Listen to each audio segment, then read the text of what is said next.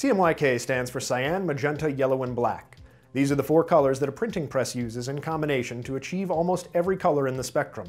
This mode is most often used when you're preparing an image for print. The CMYK color space is used almost as often, if not more often, than the RGB color space. And the reason that is because everything that you're ever going to print out, and here I'm talking both about your inkjet printer that you have sitting off to your right, as well as huge production printers, use this color model in order to create the images on paper. If you were to open up your inkjet printer and take a look at the ink cartridges, you might see something similar to this. And the reason that is because the way your printer works is similar to the way an industrial printer works, and that is it combines these four colors, yellow, magenta, cyan, and black. Some printers add a light cyan, a light magenta, and even maybe a light yellow. They combine all these colors, print them out on the page, and that produces the images that you see when it prints out. If you're doing a lot of print work, oftentimes a printer will send you a color profile that you can then load into Photoshop, and it will match your color settings in Photoshop to the actual colors that they're using in the printers. So, how does this work? Well, if we were to take a look at the CMYK color model, CMYK is a subtractive color model, and we just talked about the RGB color model in the previous video. This is basically the opposite of that.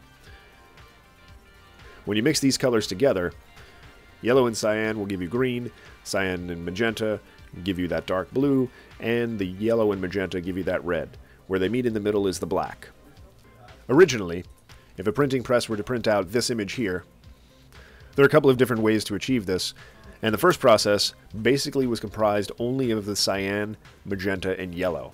And the reason this is because, as I said, it's a subtractive color, so the more color that you add, the darker the image is going to be. So for the black areas over here on this barn, you can see that these are the filled-in areas on every single color plate. Eventually this became expensive because now in order to achieve black, we're using cyan, magenta, and yellow, so printers added black to the mix. Here's that exact same image with a black plate added. So you can see here, we don't need to add all of three of these colors together to get the shadows of the barn, because the black takes care of that for us. Yes, this does add a fourth ink, but now again, like I said, we're not adding every single color in equal amounts of ink to get a black color. So there's your basic description of CMYK, and like I said, mostly you're going to use this if you're doing anything for print. If you're doing posters or shirts or signs of any kind, and you have to work with a printer, and by this I mean an industrial printer, not the printer next to your desk, although as we discussed that works in the similar method, then this is the color mode you're going to use. Well, that's all for CMYK. Please remember to comment, rate, and subscribe below, and send any questions you have to request@mahalo.com. Thanks for watching.